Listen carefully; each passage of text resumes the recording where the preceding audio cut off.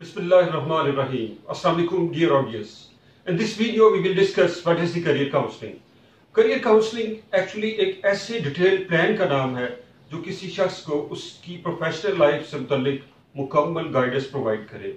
Career counselling की जरूरत इंसान को शायद जिंदगी भर रहती है जब तक वो किसी प्रोफेशन से मुताल्लिक रहता है या किसी प्रोफेशन की तलाश में होता है। लेकिन इसकी सबसे ज्यादा जरूरत स्टूडेंट लाइफ में और उसमें भी मैट्रिक के एग्जाम्स के बाद जब वो किसी कॉलेज में एडमिशन लेने के लिए जाता है उस वक्त उसे करियर काउंसलिंग की जरूरत सबसे ज्यादा होती है, क्योंकि उस वक्त उसके जहन में डिफरेंट किस्म की कंफ्यूजन चल रही होती है कि उसे साइंस की तरफ जाना है, कॉमर्स को ऑप्ट करना है या आर्ट्स को ऑप्ट करना है।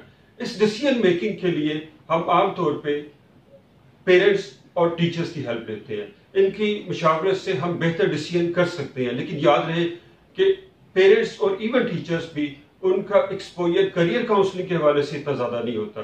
उनकी अप्रोच डिफरेंट प्रोफेशंस के बारे में बहुत लिमिटेड होती है और फिर डिफरेंट एजुकेशनल प्लान्स के बारे में वो इतना ज्यादा नहीं जानते। फॉर एग्जांपल एक डॉक्टर है या अगर बायो के एक टीचर है वो बहुत ज्यादा नहीं जानते इंजीनियरिंग के बारे में। इसलिए होना ये चाहिए कि ये डिसीजन एक अच्छे कॉम्पिटेंट प्रोफेशनल करियर एडवाइजर की मुशावरत के साथ होना चाहिए, क्योंकि एक करियर एडवाइजर जो है वो बहुत सारे प्रोफेशनल्स के साथ वो लिंक्ड होता है, बहुत सारे प्रोफेशनल लोगों के साथ उसकी मीटिंग्स होती हैं, उनके साथ डिस्कशंस होती हैं, सेमिनार्स वो अटेंड करता है और फिर मुख्तलिफ सोर्सेज से वो इंफॉर्मेशन कलेक्ट करता है।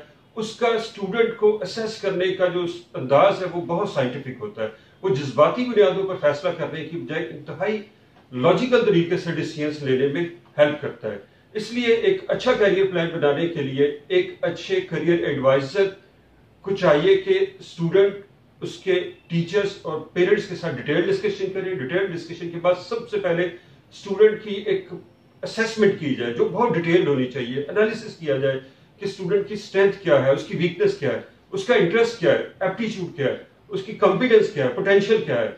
इसके अलावा उसका कॉन्फिडेंस, कमिटमेंट, कंसिस्टेंसी, डिटर्मिनेशन, ये सारी चीजें देखी जानी चाहिए, क्योंकि कई दफा ऐसा होता है कि स्टूडेंट एक राइट फील्ड में आने के बाद भी अपने डिटर्मिनेशन की कमी की वजह से, कंसिस्टेंसी की कमी की वजह से नाकाम हो जाता है। इसके अलावा स्टूडेंट के रिलीजियस, उसके पॉलिटिकल, सोशल एप्टीट्यूड को भी देखा जाना चाहिए। इसका असर भी उसके फ्यूचर प्रोफेशन पर हो सकता है। और मोस्ट इंपॉर्टेंट स्टूडेंट की फाइनेंशियल स्ट्रेंथ होती है। कई दफा ऐसा होता है कि स्टूडेंट एक ऐसे प्रोफेशन का इंतखाब कर बैठता है जिसकी वो प्रोफेशनल जिसकी वो फाइनेंशियल रिक्वायरमेंट्स पूरी नहीं कर पाता और समटाइम उसकी एजुकेशन अधूरी रह जाती है। तो करियर एडवाइजर को ऐसा प्रोफेशन सजेस्ट करना चाहिए जो उसकी फाइनेंशियल स्ट्रेंथ के मुताबिक हो सकता है। और अगर ऐसा नहीं है तो फिर करियर एडवाइजर की ये जिम्मेदारी भी बनती है कि वो स्टूडेंट को अल्टरनेटिव प्लान्स दे कि किस तरह से उसने ये फाइनेंशियल अरेंजमेंट्स करनी है और वो उसको मुख्तलिफ स्कॉलरशिप की सूरत में या जो नीड बेस्ड स्कॉलरशिप है उनकी सूरत में मिल सकते हैं, या फिर उसको गाइड किया जा सकता है कि वो पार्ट टाइम जॉब या ट्यूशंस पढ़ाकर ये जरूरत पूरी करे, लेकिन इसमें उसकी स्टडी कंप्रोमाइज नहीं होना चाहिए। अब जब इन सारी चीजों के एनालिसिस के बाद स्टूडेंट की असेसमेंट हो गई तो एक करियर एडवाइजर का काम है कि 2 से 3 प्रोफेशंस की एक लिस्ट बनाए जो कि उस स्टूडेंट के लिए मोस्ट सूटेबल है। इन मोस्ट सूटेबल प्रोफेशंस को डिस्कस किया जाए दोबारा से स्टूडेंट और उसके पेरेंट्स के साथ। एक डिटेल्ड एनालिसिस इन प्रोफेशंस का हो, इन प्रोफेशंस की इनकम देखी जानी चाहिए, इनका सोसाइटी में स्टेटस देखा जाना चाहिए, इनकी जो पॉपुलैरिटी है, इनसे जो गेन करनी है स्टूडेंट ने, इसमें जो रिस्पेक्ट मिलनी है, अथॉरिटी और स्टेटस उसको मिलना है, उसको देखा जाना चाहिए। और फिर इसका इस एंगल से भी एनालिसिस होना चाहिए कि ये स्टूडेंट की रिलीजियस, फाइनेंशियल, उसकी इकोनॉमिक और सोशल जो लिमिटेशंस हैं उनके साथ क्या है। क्योंकि ऐसा भी होता है कि एक शख्स जिंदगी भर मेहनत करता है और स्ट्रगल के बाद वो एक बैंकिंग की फील्ड में आ जाता है, बैंकिंग की फील्ड में वो कामयाब भी होता है, लेकिन कुछ अर्से के बाद उसको एक रिग्रेट होना शुरू हो जाता है कि बैंकिंग में तो इंटरेस्ट यानी कि सूद की बुनियाद पे सारा बिजनेस चल रहा है, और वो फिर उस अच्छे तरीके से अपने प्रोफेशन को या तो कंटिन्यू नहीं कर पाता या फिर वो एक ऐसी स्टेज पे उस प्रोफेशन को छोड़ता है जहां पे उसमें वो एक्सपर्टीज उसकी हो चुकी होती है।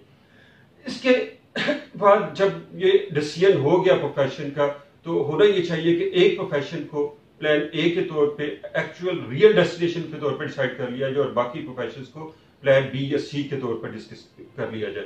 इसके बाद अगला मरहला ये आता है कि एजुकेशनल प्लान क्या होगा, कौन सी डिग्री हासिल करनी है, उस डिग्री की वर्थ क्या है, उस डिग्री का फ्यूचर स्कोप क्या है, और वो डिग्री कौन सी यूनिवर्सिटी से हासिल की जाएगी, उस यूनिवर्सिटी का एडमिशन क्राइटेरिया क्या है, उसका मेरिट क्या हो सकता है, और उस मेरिट के लिए इंटरमीडिएट में कौन से सब्जेक्ट्स और मैट्रिक में कौन से सब्जेक्ट्स पढ़ने हैं, उनके मार्क्स कितने होने चाहिए।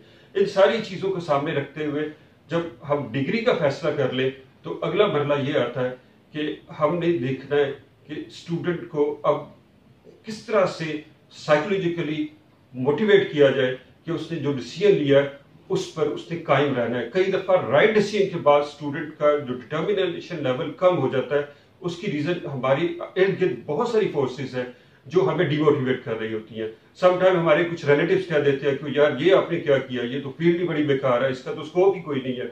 हमारे पुराने टीचर्स पास करके कह देते हैं बेटा आपका तो फलां सब्जेक्ट ज्यादा स्ट्रॉन्ग था, आपने ये क्या गलती कर दी, आपको इस फील्ड में नहीं जाना चाहिए।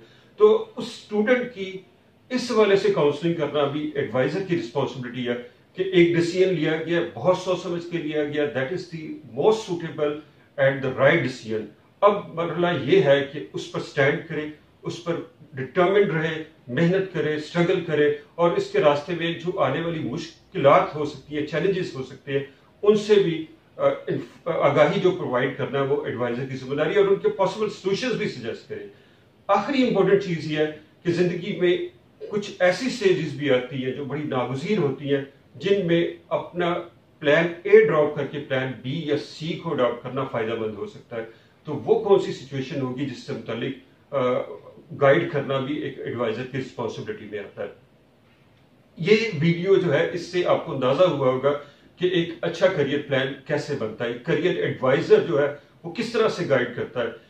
लेकिन ये वीडियो काफी नहीं है, खासतौर पर वो स्टूडेंट्स और पेरेंट्स जो इस वक्त कोई डिसीजन मेकिंग के मरहले में है, जो आगे कुछ सोच रहे हैं, मैं उन्हें एडवाइस करूंगा कि वो आइंदा हमारी वीडियोस देखें। हमारी ये वीडियोस का एक सिलसिला है वो इंशाल्लाह आपको लिए बहुत हेल्पफुल होगा। हमारा चैनल सब्सक्राइब करें, वीडियो को लाइक करें, इंशाल्लाह आपको फ्यूचर के लिए ये हेल्पफुल होगी। Wish you best of luck.